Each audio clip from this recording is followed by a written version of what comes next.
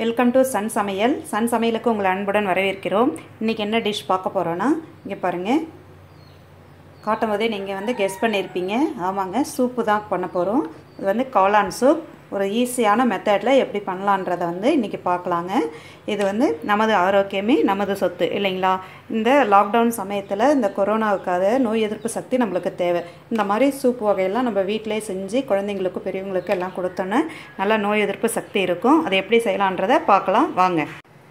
காளான் சூப்பு செய்யறதுக்கு தேவையான பொருட்கள் இன்றைக்கி பார்க்க போகிறோம். பாருங்கள், 200 கிராம் அளவுக்கு ஃப்ரெஷ்ஷான காளான் எடுத்து வச்சுருக்குறோம். இதுக்கு ஒரு பெரிய வெங்காயம் நல்லா பொடிசாக கட் பண்ணி எடுத்து வச்சுக்கணும்.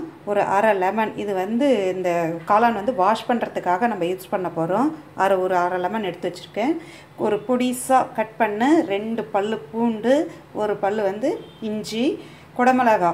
இது நீங்கள் இருந்ததுன்னா வீட்டில் யூஸ் பண்ணலாம், இல்லை சாதா மிளகா இருந்தாலும் நீங்கள் யூஸ் பண்ணிக்கலாம். தேவையான அளவுக்கு உப்பு, 1 ஸ்பூன் அளவுக்கு மிளகுத்தூள், 1 ஸ்பூன் பச்சரிசி மாவு, 1 ஸ்பூன் கார்ன்ஃப்ளவர் மாவு. வாங்க இதை இப்போ ஃபஸ்ட்டு வாஷ் பண்ணிக்கலாம். நல்லா க்ளீனாக காளானை ஒரு பவுலில் போட்டு நல்லா வாஷ் பண்ணிக்கலாம். இந்த சூப்பு பார்த்திங்கன்னா ஒரு 5லேருந்து 6 பேர் அளவுக்கு இதை குடிக்கலாம். அந்த அளவுக்கு இது 200 கிராம் அளவில் நம்மளுக்கு சூப்பு தயாரிக்கலாம். பாருங்கள், நல்லா ஃப்ரெஷ்ஷாக இருக்குது.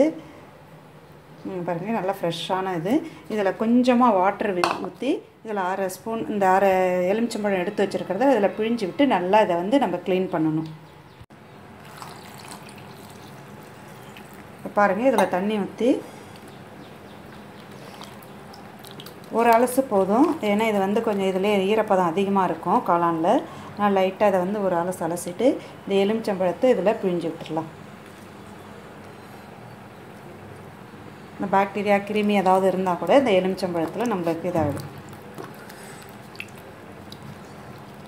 நல்லா அலசி இதை க்ளீன் பண்ணி இதை நம்ம இப்போ பொடியாக இப்போ கட் பண்ணிக்கணும்.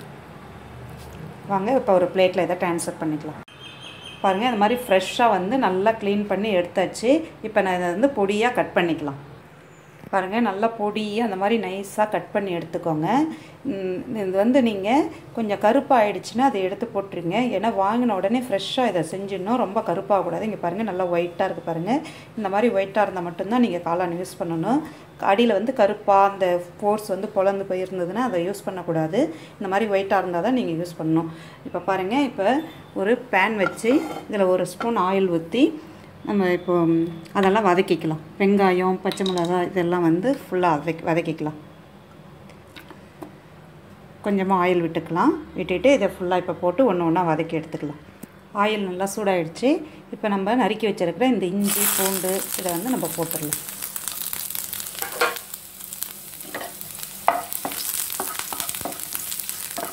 இந்த மாதிரி லாக்டவுன் சமயத்தில் ஒரு ஹெல்த்தியாக குழந்தைங்களுக்கு, வீட்டில் இருக்கிறவங்க பெரியவங்களுக்கு இந்த மாதிரி ஒரு சூப் செஞ்சு கொடுத்தா நல்லா நோய் எதிர்ப்பு சக்தி அதிகரிக்கும்.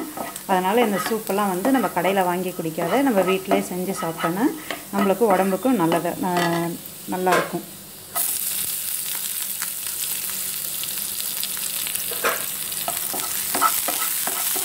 லைட்டாக வதக்கிக்கோங்க எல்லாத்தையும்.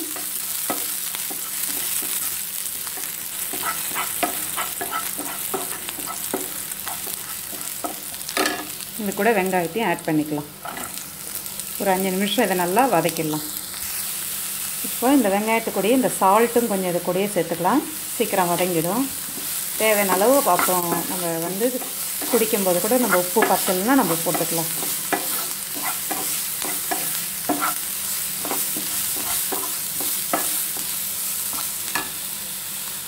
இது நல்லா வதங்கட்டும். அதுக்குள்ளே ஒரு பவுல் வச்சு இங்கே பாருங்கள், கார்ன்ஃப்ளவர் மாவையும் பச்சரிசி மாவையும் ஒன்றா கொஞ்சமாக தண்ணி விட்டு கலந்து வச்சுக்கோங்க. பாருங்கள், நல்லா இந்த மாதிரி கட்டி இல்லாமல் கொஞ்சமாக தண்ணி ஊற்றி இந்த மாவை நல்லா கலந்து வச்சுங்க. பாருங்கள், ஓரளவுக்கு நல்லா வெங்காயம் வதங்கிடுச்சு. இது கூடயே இந்த காளானியும் போட்டுடலாம்.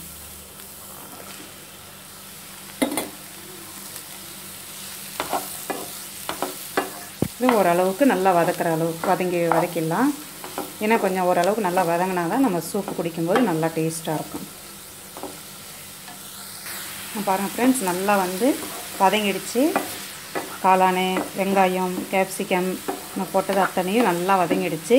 ஸோ இதை நம்ம வந்து வேறு ஒரு பாத்திரம் வச்சு அதில் தண்ணி ஊற்றி நல்லா கொதித்தோடனே இதையும் போட்டு நம்ம சூப் ரெடி பண்ணிடலாம். இதை சிம் பண்ணிவிட்டு இப்போ இதை இறக்கிடலாம். பாருங்கள், இப்போ ஒரு பாத்திரம் வச்சு இதில் ஒரு 1/2 லிட்டர் அளவுக்கு நீங்கள் தண்ணி ஊற்றிக்கோங்க. ஏன்னா 4-5 பேர் நம்ம வந்து குடிக்கலாம். இது அதனால் ஒரு 1/2 லிட்டர் அளவுக்கு இதை தண்ணி ஊற்றிக்கலாம். தண்ணி ஓரளவுக்கு கொதிக்கிட்டோம். பாருங்கள், நல்லா தண்ணி காஞ்சிடுச்சு. இப்போ நம்ம இந்த கலந்து வச்சுருக்கிற இந்த இதை எடுத்து இதில் போட்டு நல்லா கொதிக்க வச்சுக்கணும். பாருங்கள் ஃப்ரெண்ட்ஸ், எல்லாத்தையும் போட்டாச்சு. நல்லா இப்போ இந்த மாதிரி கலந்து விட்டுக்கோங்க. இப்போ இது வந்து ஒரு 2 நிமிஷம் நல்லா வந்து கொஞ்சம் கொதித்த பிறகு நம்ம எடுத்து வச்சுருக்கிற இந்த கலந்து வச்சுருக்கிற இந்த கார்ன்ஃப்ளவர் மாவும் பச்சரிசி மாவும் அதில் வந்து ஆட் பண்ணிக்கலாம். கொஞ்சம் திக்னஸ் கொடுக்கறதுக்காக தான் இதை வந்து நம்ம அதை கலக்கிறோம். இதுவே நீங்கள் வந்து பாஸ்மதி அரிசி அது இருந்துச்சுன்னா அது மிக்சியில் போட்டு நல்லா பவுட்ராக்கி அதுவும் இந்த மாதிரி கலந்து போட்டிங்கன்னா ஊற்றுனீங்கன்னா நல்லா டேஸ்ட்டாக இருக்கும். நம்ம கடையில் இருக்கிற சூப்பு மாதிரியே இருக்கும். இப்போ வந்து நான் கார்ன்ஃப்ளவர் மாவும் பச்சரிசி மாவும் தான் இன்றைக்கி எடுத்துருக்கிறேன். ஸோ இப்போ வந்து சூப் இன்னும் ஒரு 3 மினிட்ஸ்க்குள்ளே இது ரெடி ஆகிடும். பாருங்கள், ஆல்ரெடி நம்ம வந்து வதக்கி போட்டதுனால உங்களுக்கு வந்து இது வேகணுன்ற அவசியம் கிடையாது. நல்லா ஆல்ரெடி நல்லா சுருண்ட வெந்துடுச்சு. அது பாருங்கள், ஒரு கொதி வருது. ஸோ இப்போ இந்த பதத்தில் வந்து இதை ஊற்றிட்டே இருங்க. ஊற்றி உடனே இதை வந்து கிண்டி விட்டுருங்க. பாருங்கள், ரெடி ஆயிடுச்சு. நம்மளுடைய ஹெல்த்தியான காளான் சூப் வந்து ரெடி ஆயிடுச்சு. பாருங்கள்,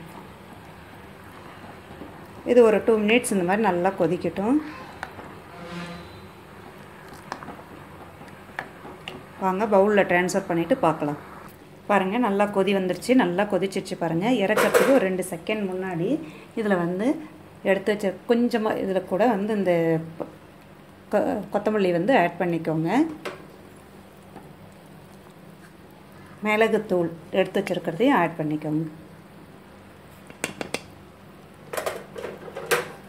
அவ்வளோதாங்க, ரெடி ஆகிடுச்சு நம்மளுடைய காளான் சூப். இப்போ ஸ்டவ் ஆஃப் பண்ணிடலாம்.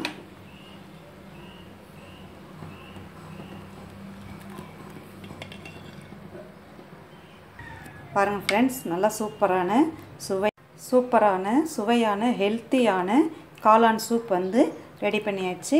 இந்த வீடியோ உங்களுக்கு பிடிச்சிருந்ததுன்னா லைக் பண்ணுங்கள், ஷேர் பண்ணுங்கள், கமெண்ட் பண்ணுங்கள், மறக்காமல் சப்ஸ்கிரைப் பண்ணுங்கள், பெல் பட்டனையும் அழுத்துங்க. அப்போ தான் நான் போடுற ஒவ்வொரு வீடியோஸும் உங்களுக்கு அப்டேட் ஆகும். Okay, thank you.